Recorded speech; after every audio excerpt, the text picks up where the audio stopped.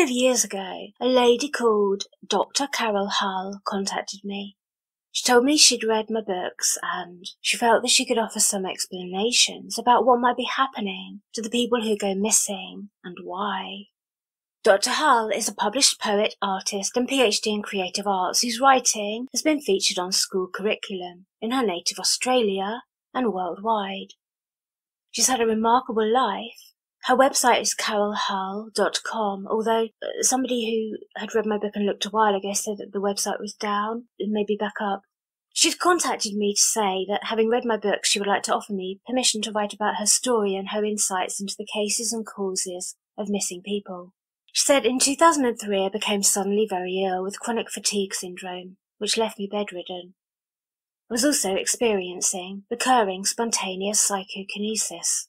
I had suspected for a while that the phenomena was coming from an outside source, and a two-way communication was established between them and myself in 2004 through telepathy and channeling. Being into New Age philosophy and a shamanic pagan, I referred to this source as angelic beings and guides, but this MK Ultra was designed and maintained by the dragon. After being saved in 2009, I was to gradually discover I'd been raised and groomed by a spiritual non-human entity. A fallen angel, serpent, part of Satan's hierarchy, who had demons under his command. I refer to him as the dragon. Selected children or chosen ones are repeatedly tested and programmed to ascertain the best way they can be utilised. Unbeknown to me, my purpose became to promote anti-Christian agenda through arts and poetry. This was all controlled and monitored by my spiritual handler. As an infant, I was subjected to MK Ultra and Monarch programming, including Alpha, Beta, Theta, Omega, and Marionette doll programming. A number of selves were created to cope with and to potentially fulfill this programming. My situation was different to the Super Soldier programs, or SRA, since my handlers and minders were interdimensional, non-human entities, fallen angels and demons with the dragon impersonating the spirit of God.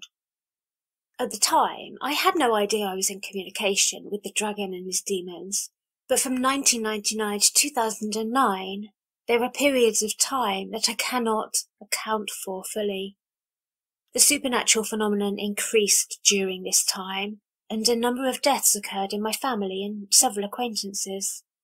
Grief-stricken and needing answers, I became increasingly involved in mediumship and the occult.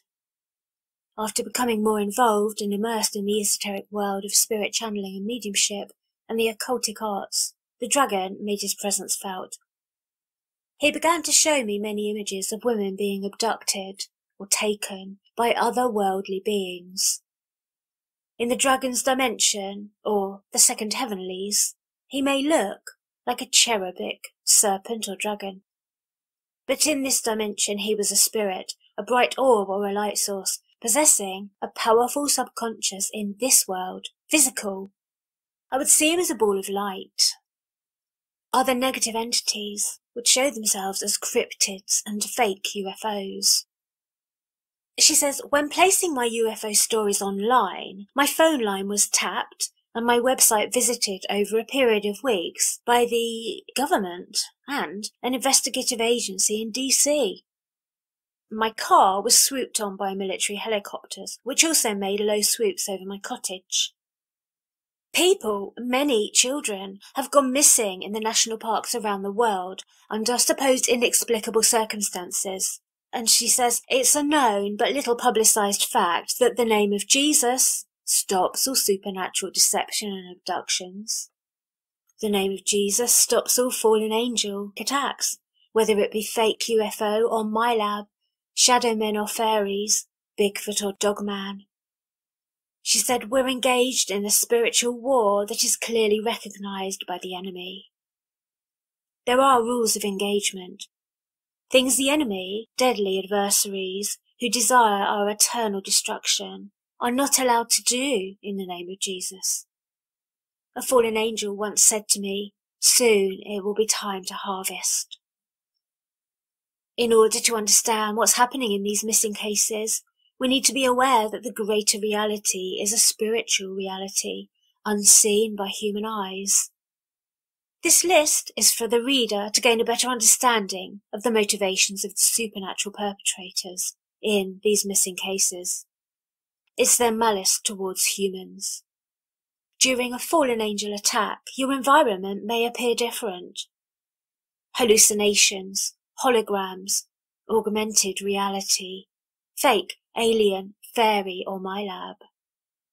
A desire to mislead, confuse, disorient, as in getting lost, mind control, altered states of consciousness, false visions, trance states.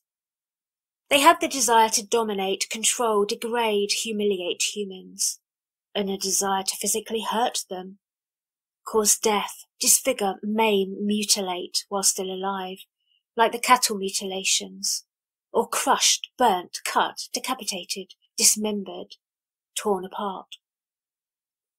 As her list progresses, it becomes clear and obvious how easily these things that appear to happen to those who vanish under inexplicable circumstances in the woods and the forests, and how easily an otherworldly group of perpetrators from the spirit world doing this. The fallen angels, she says, have a desire to lead, lure, chase or herd humans into physical danger, so they will physically perish from dehydration, fatigue, exposure, hypothermia, injury, accident, drowning in a river, sweep or creek, falling off a cliff edge or lookout. The desire to see humans failing represents the original fall of Lucifer and the fallen angels from heaven. The desire to see humans lifted, hanging or suspended represents the spirit being drawn out of the body. Sacrifice, crucifixion. A desire to see humans drowning or drowned goes back to God's flood and a desire for revenge on God and the descendants of Noah after the loss of everything that the fallen angels had created. Fallen angels have neither forgotten nor forgiven God for sending the flood. She continues, a desire to be worshipped as God. This worship requires the person to fall to the ground into a position of subjugation where they're face down. This worship also requires the person to remove their shoes, or for their shoes to be removed. Put off your shoes from off your feet, for the place wherein you stand is holy ground, God told Moses. There is symbolic meaning as to why most people take off their shoes. In these missing cases, nearly all victims have either one or both shoes missing, along with various articles of clothing. On a practical level, the shoes, coats are removed, so they are more prone to hypothermia, or are less likely to run from their abductor, demonic or Bigfoot, or they may be collected as trophies. The dragon, a fallen angel, once said to me, "All you were was a trophy." Fallen angels have utter contempt for human beings who are created in God's image. To lose a shoe from a foot in biblical terms is to shame someone. It also signifies the transfer of property in Jewish culture of the Old Testament. In many missing cases, it's the symbolic transferring of the property from Christ to the fallen angels. And in regard to the human soul and the symbology, it is that the human being is transferring the property of themselves, their souls, to the fallen angel by the removal of the shoe, says Dr. Hull. For those who doubt spiritual existence, perhaps we can more easily believe in seeing angels and being saved by angelic intervention, of stories of people being saved by angels from the woods and cliff edges when they're in mortal danger. But is it too hard to believe that if these stories are true, of angelic intervention, then couldn't it also be that the stories of being harmed by their counterpart are also true? If we find ourselves calling out to God or Jesus or an angel in personal moments of terror or danger or despair, then surely so too could we bring ourselves to believe that if they exist, so too do their enemies, the fallen ones. Dr. Hull's list of the intervention of spiritual entities wanting humans to suffer, be lost, be mutilated, fall off cliffs, drown, take trophies from them, like interdimensional serial killers, for they cannot have what we have, physical bodies and free determination. So in the wish to degrade those they envy, the human, to see them frightened, lost, helpless, broken. So Dr. Hull's thesis would seem to make a lot of good points. Is it possible that these people that go missing in the forests and the woods are allowed to become prey or sacrifices to the fallen ones? Many people over the years have contacted me to relate their awful fear upon seeing horrifying entities in the woods that never fully show themselves. Could they be fallen angels, not fully manifested? Take the case of Makaya, who was walking the dog with her dad in the woods when they noticed something among the trees. She said, if you've ever seen Predator, you know how he can appear clear sometimes. This thing was clear like that, except it was human-shaped. I know it wasn't a hallucination, since it made the brush shake. Couldn't have been an illusion. And my dad shined a flashlight at it and it turned and looked at us. My heart was pounding. We kept on walking and didn't say anything for about 10 seconds, and then we both said at the same time, "Did you see that?" My heart was beating, I was panicking. The thing actually interacted with the physical world when it hit a branch and the branch shook. It was camouflaged, but you could see an outline and it was moving, and it was not a trick of the eye. Trick of the eye doesn't leave physical markers. A lady called Arnica says, I really don't know what to call it, yet my boyfriend and I were camping in 2008, just sitting around the lake and talking, and I looked into the woods and it was there, sitting against a tree, legs stretched and crossed, just watching us. I was scared to death, so just ignored it, and then when I looked back, it was gone. It did not care that I saw it. It was just there watching. It had camo all over its skin, and it blended in right in front of you. In 2014, Greg from North Carolina called into a radio show to tell of his unsettling experience in Tennessee in '94. He said, I was living in Nashville. I don't do drugs or drink. It was about 3 p.m. I was out walking the dog and I could feel something watching me. I started looking directly at the woods in front of me, and I couldn't see anything, but I could hear leaves rustling in the trees. So I started looking up toward the top of the trees. I had very good eyesight at the time. I saw something crouched down in the treetops. The only way I could describe it, and I don't even know if the movie had yet come out, but it was Predator, where they saw that invisible creature, yet you could see the outline of everything, but you could see right through it, and it was sitting up in the very top of the trees, where it wouldn't hold the weight of a man by any means. This thing was as big as a man. I just stood there looking at it, and then I let go of the dog and I took off at a dead run toward this thing. It started running across the tops of the trees. It ran the length of a football field in no time.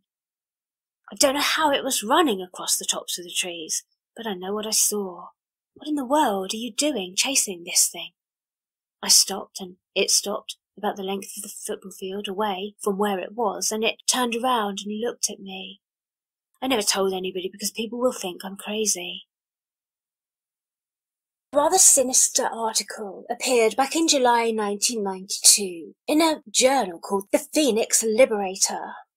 Says researcher L. Savage. Back in 1999, several accounts suggest that the military-industrial complex entered into a collaboration with a parasitical alien race. In exchange for advanced technology, the industrialists allowed the aliens to access the trillion-dollar military-industrial underground network to carry out genetic experiments.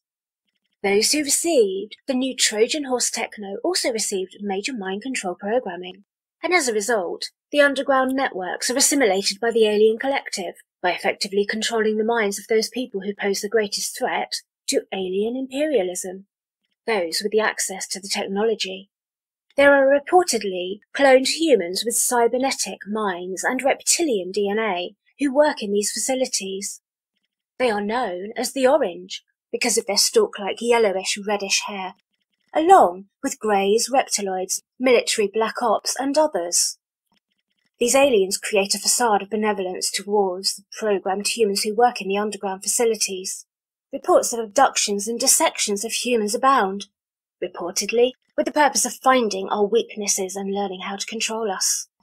At Tehachapi in Arizona, there are open silos where hovering basketball-sized drones or spy bees monitor all activity above and below ground, where ground scrapers descend at least 2 miles and 42 sublevels connecting to other facilities via tunnels and to more ancient alien cavern domains, both natural and artificial. The site is supposedly located off Little Oak Canyon, northwest of Lancaster. These aliens have been known to abduct or even kill someone who have reported their presence there, because the aliens operate inside our government via the military-industrial Trojan horse, which operates outside of Congress oversight and do not want their subversive activities to be discovered by the masses. Just west of Ottawa, the article continues, is allegedly the location of an alien project centre, huge facilities. An alien collective infiltrated the military-government complex via sellout industrialists. But in making deals, they've succeeded only in being drawn deeper into their occult technological control. The tech and intellect of the aliens combined with their mastery of sorcery and supernatural warfare has made battle futile, except for those who have succeeded in acquiring the supernatural power directly from the Creator necessary to meet and defeat the aliens in the supernatural realm. And in turn, the collective, which is incarnated and organized by Luciferian entities behind the scenes. In this war, the chaplain is of equal, if not greater value than the general, as the aliens attack humankind via technological sorcery. These places are the most deserted places on Earth. Many have been known to go to these places and never come back, or if they do, they are never the same. Meanwhile, in Scotland, the Harperig Reservoir lies to the far west of the Pentland Hills Regional Park, a stunning range of hills in the Scottish borders that stretch from the city of Edinburgh down to the small village of Carlops. It's a mixture of private land used for farming and sport shooting and publicly owned land. The reservoir itself lies along the A70 road west of Bellarno, at the foot of the Coldstane Slap, the pass between West Carn and East Carn Hills. There's an old castle at the reservoir called Cairn Castle, built around 1440. It's a ruin keep, a keep being a fortified tower. All that's left of it is a tower and a small square wing. It stands on a raised mound jutting out into the reservoir, which is filled by the water of the River Leith. The reservoir sits to the far west of the Pentland Regional Park. On the east side sits the famous Roslin Chapel, as featured in the Dan Brown novel The Da Vinci Code. The chapel has been the subject of speculative theories concerning the connection with the Knights Templar, the Freemasons and the Holy Grail. But it was at this reservoir that, according to the Scotsman newspaper, UFO abduction claim sparked secret military probe. They say rather than being dismissed at the time as Hollywood fantasy, the 1992 incident was taken seriously enough to be investigated by the Ministry of Defence. On August 17, 1992, 33-year-old ambulance technician Gary Wood, who lived in Edinburgh, was driving to Tarbrax in the South Lanarkshire area, accompanied by Colin Wright, aged 25. They were off to deliver a satellite TV to their friend. It was around 10 p.m, and they were driving along the A70, and as they passed the reservoir, suddenly Colin exclaimed, "What the hell is that?" as he pointed upward into the night sky. Above them was a two-tiered, disc-shaped black object, approximately 20 feet above the front of their car. It came into view as they rounded a corner. It had been partially hidden by the trees. It was shiny metallic. It had no windows. Gary hit the accelerator pedal in an attempt to accelerate away from the object. In fact, as Colin would later say, Gary drove like a madman. As they drove, the object above them beamed down a bright light, and what happened next is pretty horrific. The encounter they had was later revealed in declassified MOD Ministry of Defence documents released in 2012. A 2-page report on what became known as the A70 incident was sent to the MOD's UFO desk. The document had the heading, Unexplained Aerial Sighting. Colin and Gary said that they experienced a complete blackout of lights as absolute darkness set in around them. In fact, the blackness made Gary think he'd crashed the car and they were dead. He came to the realization, however, that the car was still moving at an alarming speed, and they seemed to be going in the opposite direction now, yet they had no memory of actually turning the car around. Their seatbelts were also hanging off, and they were both trembling violently. The black object above them had disappeared, and they somehow managed to calm down enough to make their way to their destination, to their friend's house. When they arrived, it should have been about 40 minutes later, according to the time it usually took them and the distance from where they were, but they were stunned to discover that when their friend called out from his bedroom window, angrily asking what the heck they were doing knocking on his door, it wasn't 10:45 p.m, the time they'd believed it was. It was well after 1 a.m. The official classified documents about the incident demonstrates that the Ministry of Defence took the account somewhat seriously, given that they classified the report. It states that Gary was driving, quote, when the object dropped a curtain of white light in front of the car. His friend blacked out for what seemed like 10-15 seconds. He thought he had died. When he woke up, the car was facing the opposite direction on the wrong side of the road. When he checked his watch, he'd lost about 1 hour. The object in the report is described as 20 feet in height and 30 feet across, black in colour with no lights at all. Gary and Colin reported the incident to the police, a doctor, a psychologist, and a university professor. 4 years after the incident, Gary said, I saw 3 creatures coming towards my car. I felt immense pain, like an electric shock. Then I was in some room. I saw these things like wee men, little men, moving about, doing something to me. Then this 6-foot creature approached. It was grey-white in colour, with a large head and a long, slender neck, very slim shoulders and waist, dark eyes. The arms were like ours, but there were 4 very long fingers. The little ones were about 3 feet tall and seemed to do all the work, while the big ones did the communication. Apparently they said to him, Sanctuary, we are here already, and we are coming here. Gary said that a red-hot poker object was put into his eye, and he was surrounded by other crying humans. In the days that passed after the incident, both men were exhausted. They felt completely drained of all energy, and yet they found it impossible to sleep. And when they eventually did manage to sleep, both of them had the most dreadful nightmares, and they would wake with pounding heads. Their nightmares were extremely graphic, vivid and disturbing.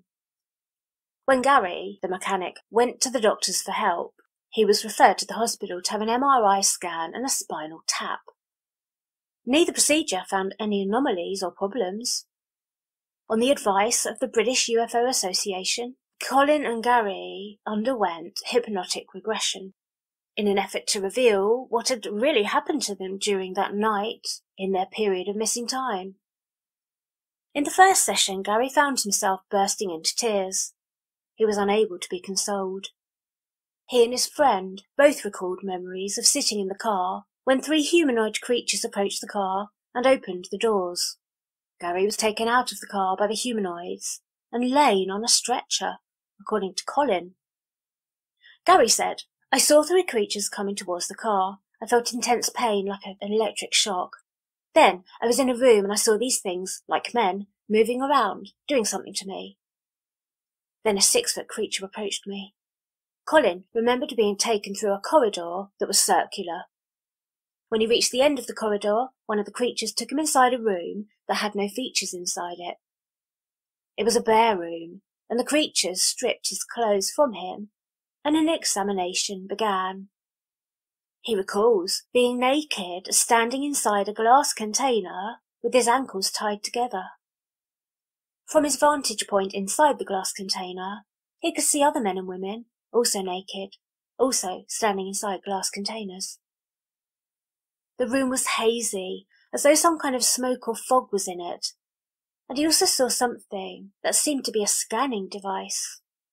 He believed it was scanning the humans in the glass containers, including him. Colin said he found himself lying prone on a table, but he couldn't move, even though he didn't think he was tied to the table. Both he and Gary stated that while they were held inside the rooms, they could hear screams of agony coming from the other humans. Colin confirmed the same descriptions of small humanoid creatures as well as much taller, skinnier ones. Both men said there was one specific tall creature who seemed to be in charge. Gary referred to him as the Emperor. Gary asked him what he wanted. Sanctuary, came the reply. During their regression sessions, both men wept openly and often. Gary also took a lie detector test under the supervision of Professor Susan Greenwood for a BBC programme. He passed the test. According to Brian Allen of SPI Strange Phenomena Investigations, Colin was regressed by therapist Helen Waters. In his regression session, he says, "I'm cold. I'm getting carried along. Something's looking back at me in the corridor. It's ugly, and it's lurking in that corridor. It seems ancient. It's badly deformed. Think it's trying to manipulate me. I can hear a noise behind me. I'm staring at a wee creature. It's not very happy with me. I don't think I was supposed to look behind my chair. It's looking back at me with those black eyes. If I try to do anything, they'll come round the corner and stop me. Two of them have got me by the feet and are dragging me towards a small archway. They're not fussy about hurting me. There's a big alien in front of me doing something, or taking something out of my head.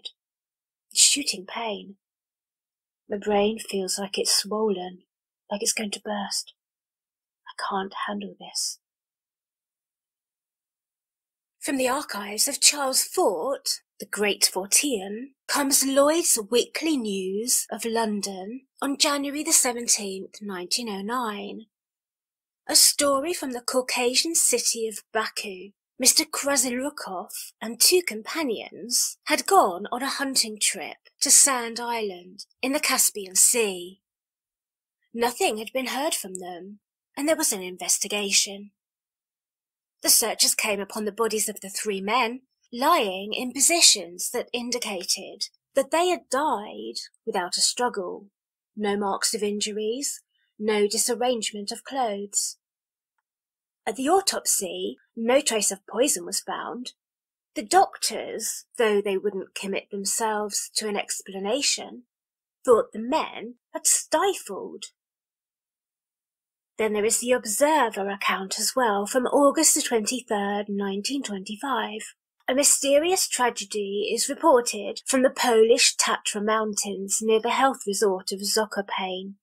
A party composed of Mr. Kaznika, the judge of the Supreme Court, his wife, a 12-year-old son, and a young student of Krakow University, started out in fine weather for a short excursion in the neighbouring mountains. 2 days later, 3 of them were found dead. Mrs. Kaznika was alive. She told that all were climbing and were in good condition when suffocation came upon them. A stifling wind, she thought. One after another, they had dropped unconscious. The post-mortem examinations revealed nothing that indicated deaths by suffocation, nor anything else that could be definitively settled upon. So far, the case remains a mystery, the newspaper said.